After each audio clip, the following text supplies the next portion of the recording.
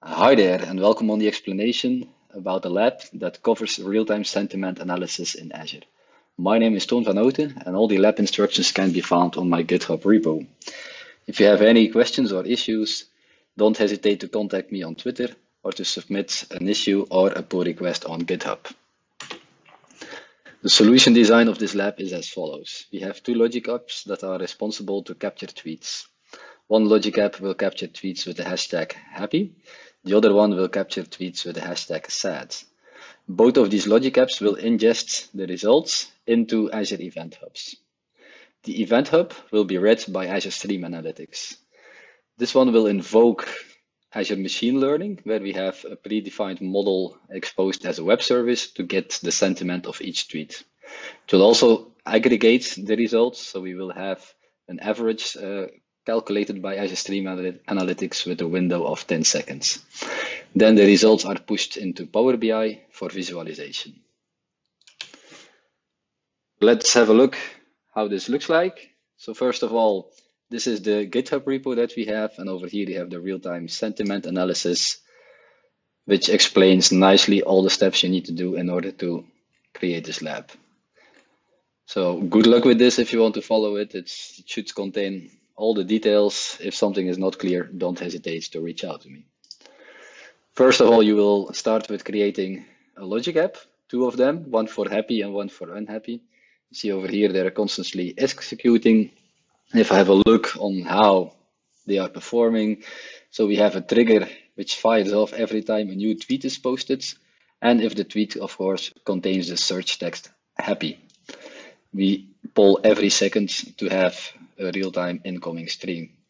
Then we send the messages, the results to an event hub, where we send the text of the tweet, the hashtag, and of course also the time when we received the tweet.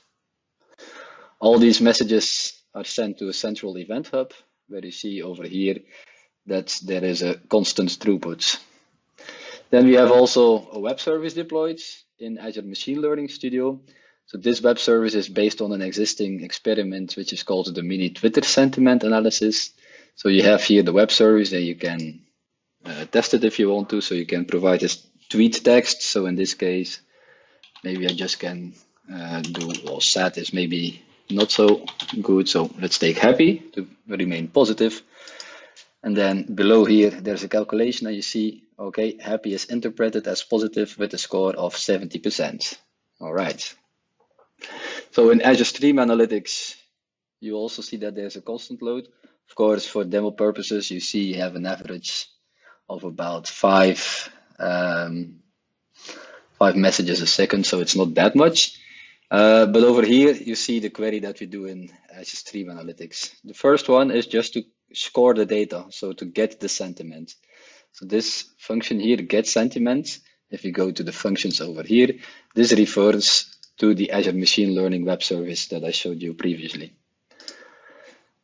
So here we get the sentiment, and then we select, let's say, an average with a tumbling window of 10 seconds. Yeah? So we take the average over the last 10 seconds. We also provide the hashtag and, of course, the time. And we send that to Power BI, wherein a real-time data stream is created automatically for you. Then in Power BI, you can create a report. This report can look like this. All right, I got it. You see quite a lot of tweets that we have received, but you see in green over here, you have the happy, and in black, you see the sad hashtag. You see clearly that the green is, on average, somewhere around 70% of sentiment, so positive sentiment, where the black one is on average somehow on 35-40%, so quite negative.